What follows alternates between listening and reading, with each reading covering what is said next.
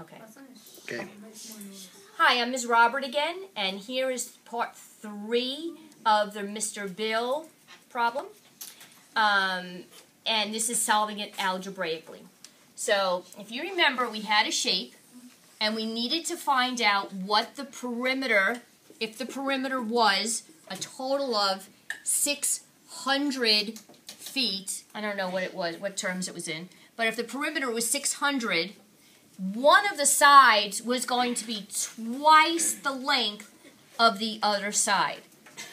So here's what I'm going to do, and this is how you can solve the problem algebraically.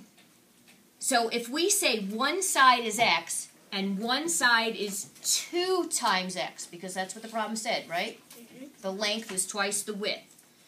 We are going to say that if you add up all the sides, you are going to get 600. So what I'm going to do is add up the perimeter, and I'm going to have 2x plus the other side is 2x plus x here and plus x here. If we combine the x's, what do I have?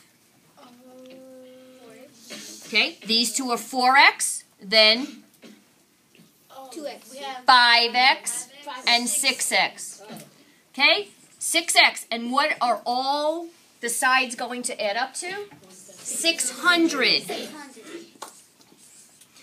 So, since I multiplied here, what you want to do is isolate this x. Since this is multiplication, I have to do the inverse to get rid of that 6 in front of the x. What am I going to do to get rid of this 6? Go ahead. I'm going to divide by 6, correct. So I'm going to divide here by 6, and I'm going to divide here by 6. If I divide, I hope you know that x is going to equal 100, because 100 divided by 6 is 100. So now I'm going to come back to my shape, and I'm going to insert 100 is x. 2 times x is how much? Nothing. 200s, right. This is 100, and this is 200. If we add up all the sides, are we going to get 600? Yes. 200, 300, 500, 600. Okay? Is one side twice the size of length of the other? Yes. Yes. So that's how we can solve this problem algebraically.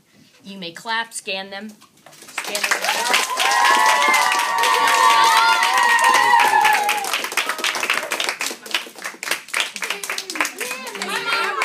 Thank you, Mr. Michaels.